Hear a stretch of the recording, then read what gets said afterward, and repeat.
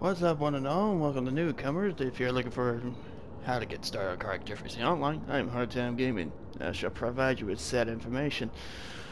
Now, let's see here, get my thoughts straight. Now, if you're just now getting started with this game, welcome to a how to get started.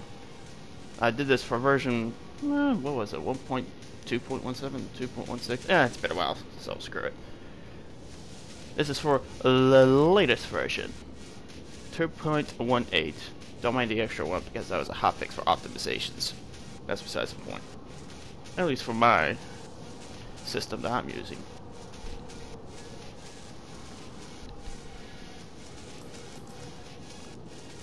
You just now get started. You'll be pretty much greeted with a "What's New" tab, and it'd probably be smart to start off a single player, so that way they don't look at you like, "Who's this noob?" But anywho, I've seen plenty of them do it, and well,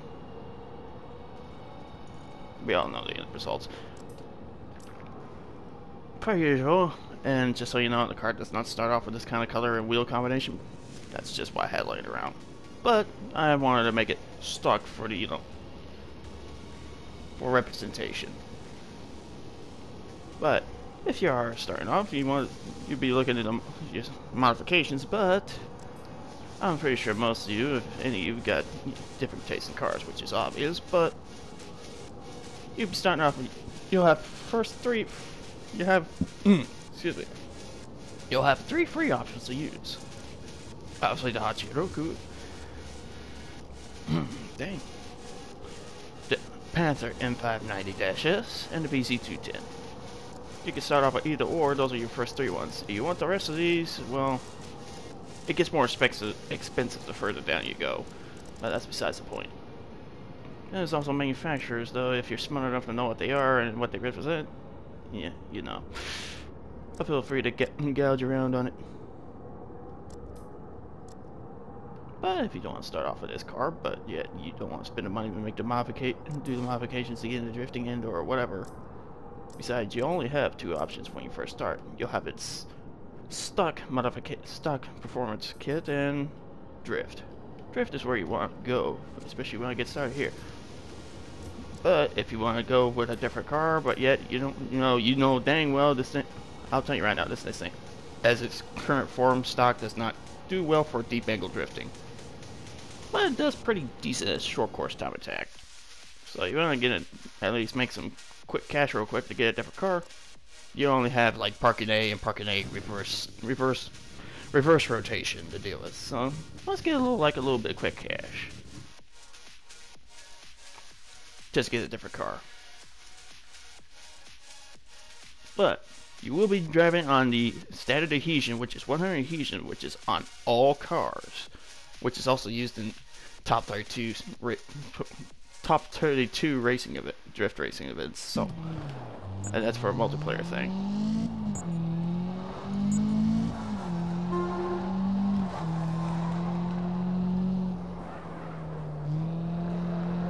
Make sure you beat that time as fast as you can, because the quicker you get this done, the more you get paid.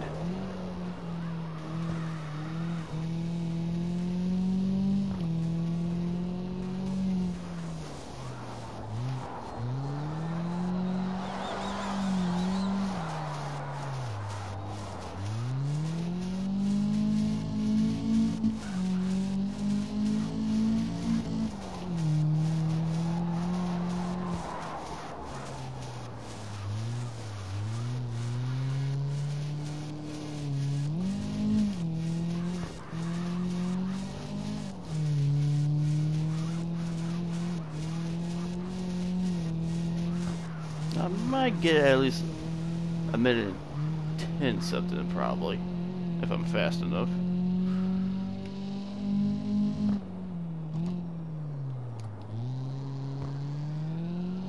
Yeah, if I'm fast enough. Stock ain't the greatest thing on earth with this thing. I might get it done in another minute and 20 seconds.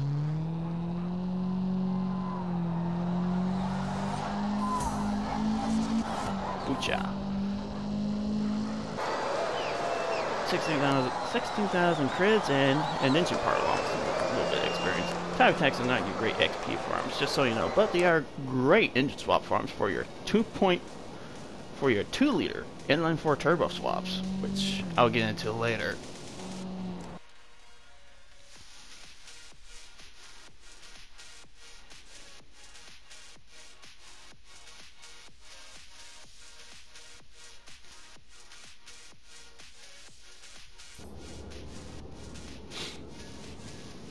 Now you made a little extra scratch. The cars are not your first like batch cars, at least. After the VZ210, the Panther M5, which is the 2017 model of the old, this buzzard. Then you got the BMW P30, which is BMW M3 E30, if I'm not mistaken. Then you got the Hachigo, which is the two-door coupe version of Hachiroku, which is, I don't know how people still get this wrong. It is an AE85 chassis. They're still the same from the back of the door on forward, but anything from the back of the door on back is totally different when it comes to body panels. But they are exact same chassis, same substantial components, just different back halves. By all stretches of the logics. Then you got the Takahosu, which is a earlier generation Toyota Celica. Or a Celica for us dumb Americans. I don't even know why anymore. Then you got the little Arena, which is a Toyota Carina in Europe and various other parts of the foreign countries, and a Toyota Corolla in North America and Canada. But you go any farther down, well, you're going to price start real quick. Now, once you've chosen your selected vehicle you wanted to ride in, all these will only have. This game does have a bit of a leveling system. I believe you have to get like level 12 to get the ultimate upgrade, but right now you're gonna want this if you're starting off. Drift modification, you gotta make sure it is equipped when you purchase it, or you won't get it to the workshop. Actually, let me get an example of that. Let me put that right there. Because the workshop, modification workshop is your performance aspect. The liveries, which is where I got this, thing, because it doesn't come with the wheels and or, paint job look. It's all livery workshop stuff, which you can peruse around if you want later. Or I've been having issues with my workshop where the workshop's just deleting shit without my permission and yada yada yada. I've mentioned this a long time ago.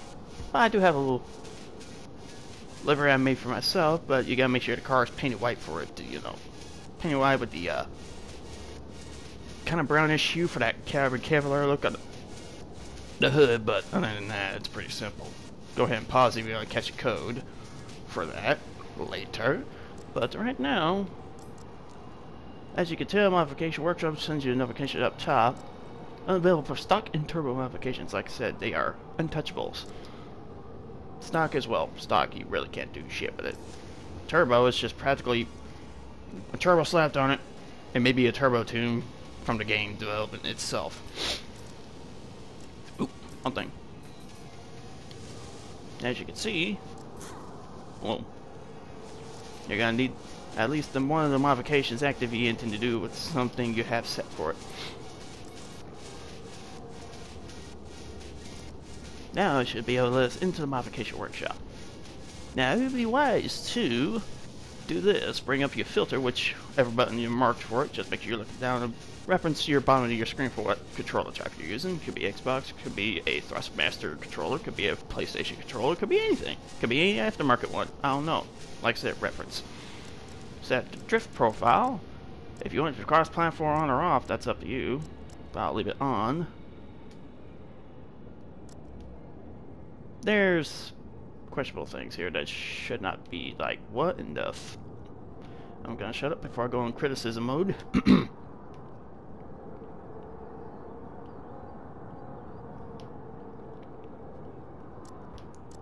I mean, that might be a more doable one, but that looks...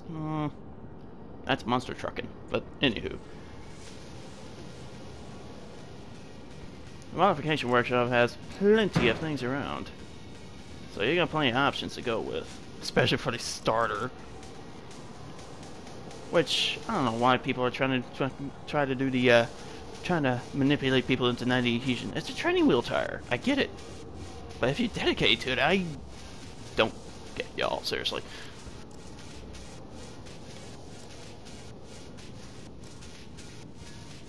There are some very valuable options, but I'm gonna throw mine out there if I hadn't already.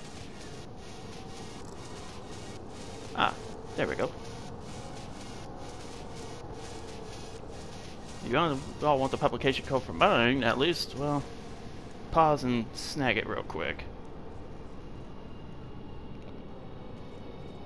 If you already got that. Actually, I am going to make an example here since I can't use my own. Jesus Christ, I just now noticed that. Now, when you save as a custom modification, you either do this, you're probably the only two, obviously, but don't mind these. These are my personal works that I ain't gonna bother publishing because, like I said, Workshop likes to delete them unceremoniously. You go here, and you press your right stick, I believe, to install if you're on a controller, and boom, it's up here. Or you back out, you head to your little mods and swap shop. It should be in customs tab, just past the swaps, which are not available for the racing and or drift, only for ultimate. You go to it and you install it from here also. This is the indication on how this is gonna work. So a few tiles are cracked in my restaurant. Hey, look, it's fine. Look, watch where you're walking, you know? Pay for a new give me a moment. floor? No way. Nobody. It's easy. Visit forthepeople.com for an office. I might as well go ahead and turn that down a little bit until it's done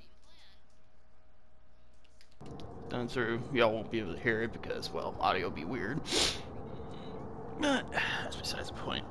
If you're ever going to be using Spotify, just be wary if you got a song playing on loop, it'll only play a certain amount of times. It'll force you to move on. If you ain't got no premium, you'll be played an ad, and anyhow, ranting. Anywho. Now you have your tunes found and selected, if you're not adept to those kinds of things, which a lot of people aren't. You have to be a true gearhead just to get into this kind of stuff. Like, down to the core of it. Here we go.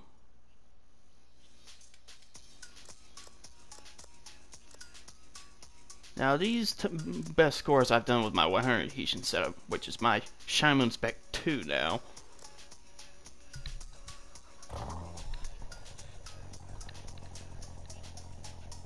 It should have pretty decent angle, but I'm not sure about this individual's too. It says it's smooth AF, but that's yet to be determined. Like I say, you might have to go around and picky choosy and find what you like. But mine are usually pretty consistent when it comes to angle. I mean, big angle.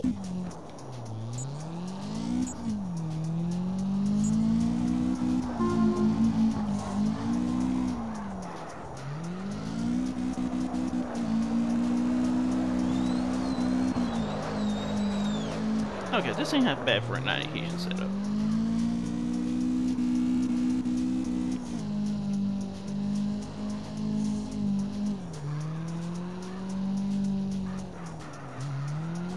I bet mine on 90 adhesion probably do pretty decent as well, but 100% adhesion grip is usually pretty much a standard nowadays, or was, at least when I first started, about almost 4 years ago now.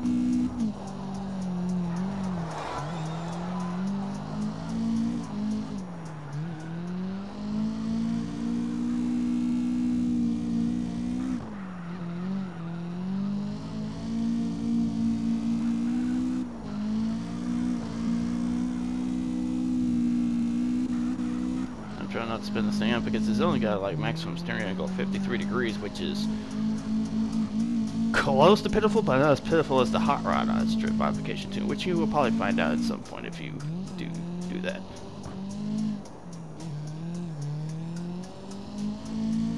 Yeah, I'm not ain't gonna get as much as I did originally when I last done this, but that's besides the point. You all get the idea.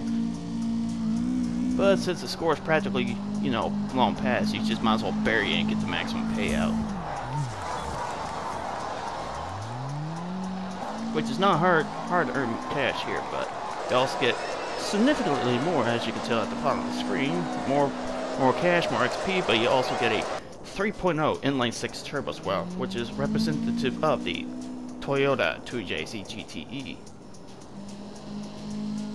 But the way Carx done that engine is just not good, because most 2JZs can rev to the goddamn moon and not give a fuck in the world. But yeah, you probably at least do like 2 of these, you'd probably be sitting pretty. That tune was not bad. I'm gonna get that thing. Gotta get that fella a rating. I mean, it's not bad, but it's not the greatest thing in the world. Good for getting started, so I'll probably recommend that to y'all as well, honestly. Do do do do.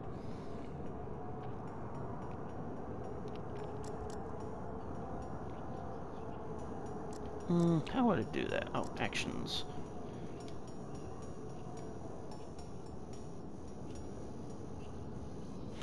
But I am not going to stick around for that because I built my own works and I really don't need it. Now this is my 100 adhesion setup. Like I said, maximum is 53 degrees, and I think I get at least 62 degrees before I start dancing on the edge of spinning out.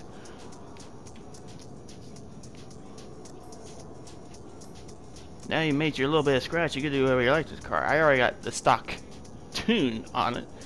But what I mean by stock with tune underneath this means you can just do whatever style you like.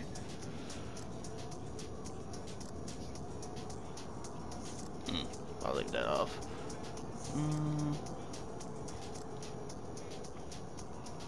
Like you got cages, you got everything you can do here.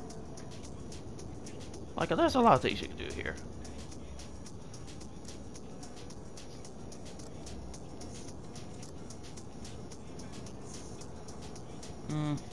Since we're going at that street look. I'll leave the old stock shifter in there, and yes, those are all animated pieces, handbrake and all, shifter included. Now you want to find the wheels I'm using, they're in Japanese classics in the wheels category. And yes, there are tire designs too, it's just barely visible because I got them, you know, faded out with the, you know, lettering, the recolor that I do in the design shop, but that's besides the point. Look at snazzy now, ain't we? Anywho.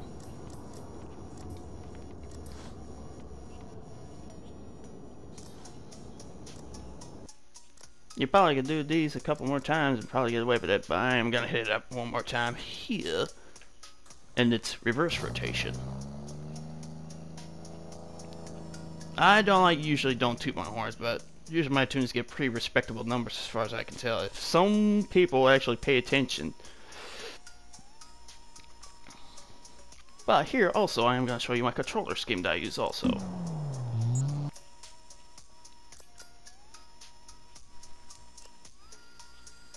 Oh, wrong thing. God dang it. Now graphics, you could have it set that whatever you like. Tire smoke is going to be maxed out from the beginning, so you're going to get smoked out really. Hell, even at these settings, you're most likely going to get smoked out by a big group of other people drifting in a long-ass train. I've seen 16 people trains before, and it gets pretty messy if there's a few stragglers in there. What the hell? Oh. I'm here and don't mind me. Anywho.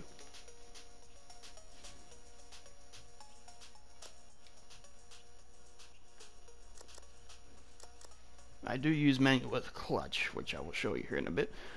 But I got my clutch set to my L1, which is probably on Xbox controller, or any other would be to your left bumper. My handbrake on my X, which is, I would believe, B on Xbox controller. Hold up. I had an old Xbox One, like an OG Xbox in here. at one point, so I got like an old, actually, no, I did have a 360 at one point also, but where the fuck did I do with it? Is this? Nope, that's an old Nintendo Pro Pack. Nah, yeah, I'll worry about it later.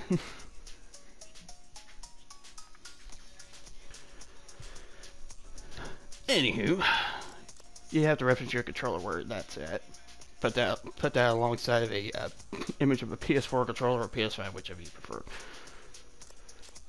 My next camera, I don't use previous. I've used just one or the other. It doesn't really matter. For my next camera, I put it on R1 because you're not really gonna be hitting that anyhow. Restore car, which is practically reset it on the back on the road. Is my touchpad, but I believe it's something else for the Xbox controller. I think it's like 2 select buttons in the middle. It's some goofy thing. My next gear, well, I kind of mimicked this off of Drift CE, so my next gear is a circle. My previous gear is a square. Like I said, reference your controller that you're using.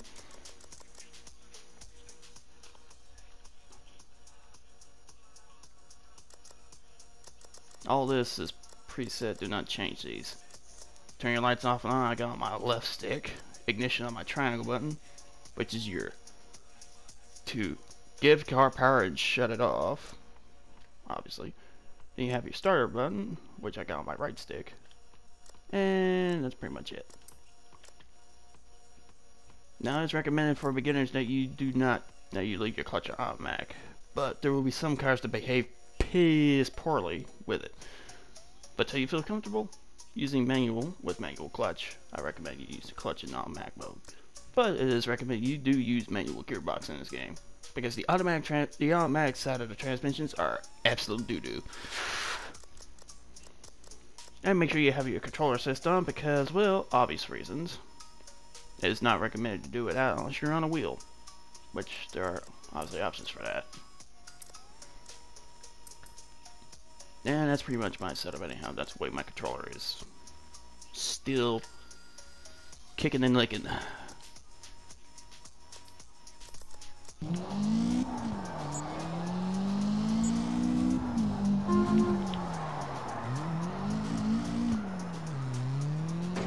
Nope. Make sure you don't do that.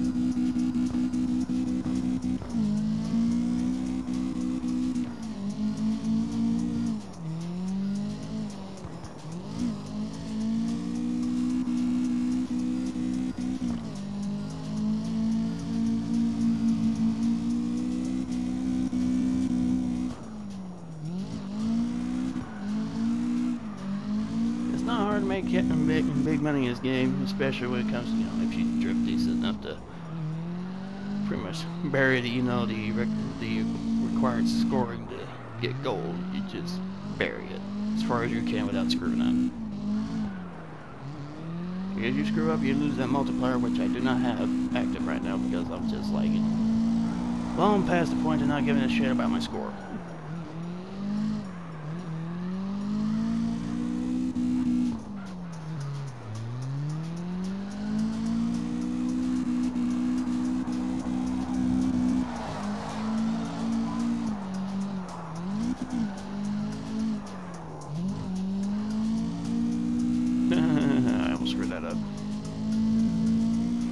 I think it's still might have lost, the multiplier.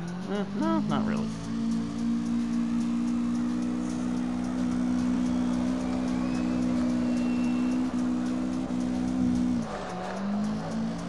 I spent the last 3 to 4 years tuning, so this is pretty much me and my high side of deal.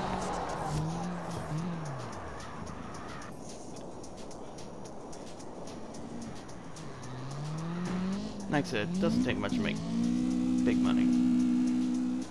And plus, if you want to do swaps, which once you get to, I believe, level 12 in your profile statistics, you should be able to gain access to swap, the ultimate upgrade, which allows engine swaps, which you have, on average, the 2-liter inline 4 turbo, the 3-liter inline 6 turbo, the 3.8-liter V6 twin turbo, the 7-liter V8, and the 6.2-liter V8 supercharged, or VAS for short.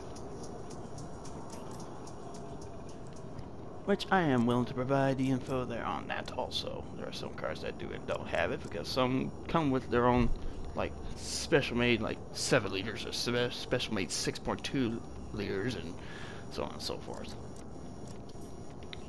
But this car of mine, it's already got swaps on it.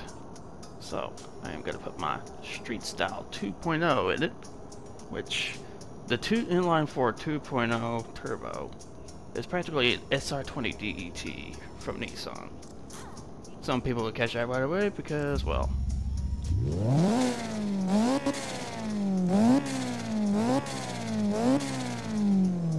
most SRs don't rev that high, but that's besides the point. Like I said, there's the 2.0 inline 4, the 3.0 inline 6, the 3.8 liter V6 twin turbo, the 7 liter V8, which is the LS, the 5, I believe, the LSX, 427 cubic inches if I'm not mistaken, and the 6.2 liter V8 supercharged, which I believe is a Hemi, but that is still debatable because there's a few cars that use this particular engine sound in the latter half of things. But I really don't use these engines in their big power format, at least not past 600 or past the 560 range. Especially for this tiny little thing, doesn't really need that much power. I mean, look at the weight in kilograms. That's fucking light. It is super light. Oh, for I hate it. I hate Spotify for their stupidity. This has been going on for the last month now.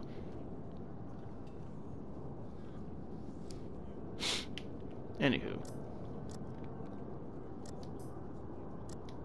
If you're making enough money to, well, go farther down the list, you probably want to get your hands on the next thing, probably the Phoenix NX or the Nissan 180, or known in America 240. But I'm a bit more correct on things, and I'm more into genuine JD games sold on the market than, well, you know, the North American and Canadian counterparts, which there are very few around here, believe it or not. Very few in the States, unless you know where to look. But I imagine they're friggin' plentiful in friggin' Japan, which I wouldn't doubt they're right there.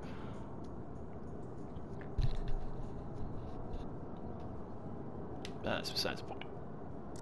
You're pretty much probably gonna be long and gone down deep in the hole of things, because the further down you go, the more expensive stuff get. Body kits, engine swap, engine upgrades, and yada yada yada yada.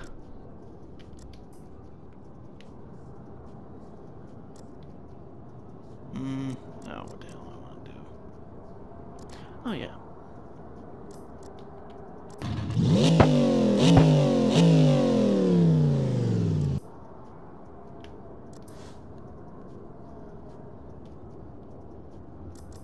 If you're feeling froggy and you want to jump into multiplayer, don't do this.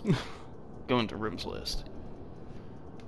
I'm probably gonna close this out, going to Cammy Road if there's anything going on. Oh, there is. Of course. Going into the racing in the dark and the mountainside.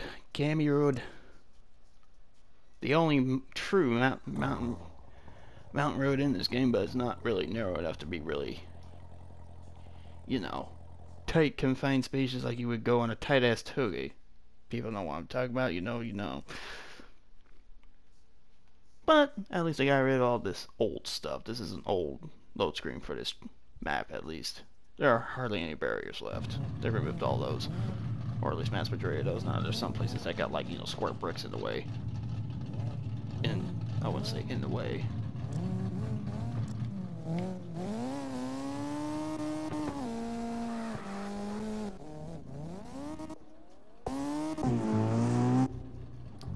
Not too much going on, but I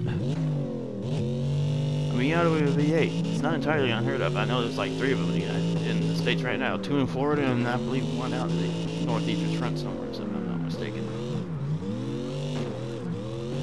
I think there's the 2 in Florida. There's 1 for drifting and 1 for, I guess, road course racing, I guess you could say. And the other one is like built for drag racing. That thing runs mid 8 seconds in a quarter.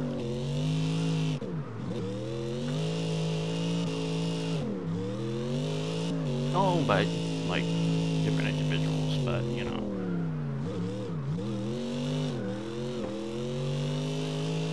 Let's go through the tighter sections.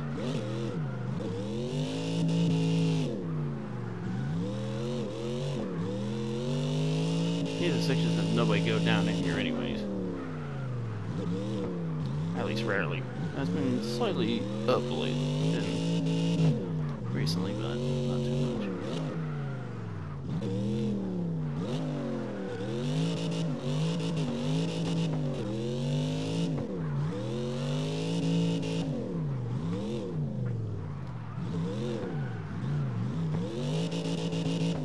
Now, if you want to farm the other more intricate engines that are not easy to get, not as easy to get, you have to search through the other places, or search it up on your, or whatever you're looking at on YouTube. I only got one for the 6.2 V8, for the 6.2 liter V8S.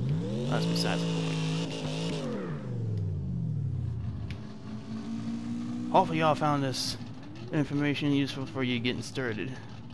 I'm gonna start running my happy ass up the mountain. Y'all have a fantastic day. Remember, obey local traffic laws. And don't be that guy cutting people off.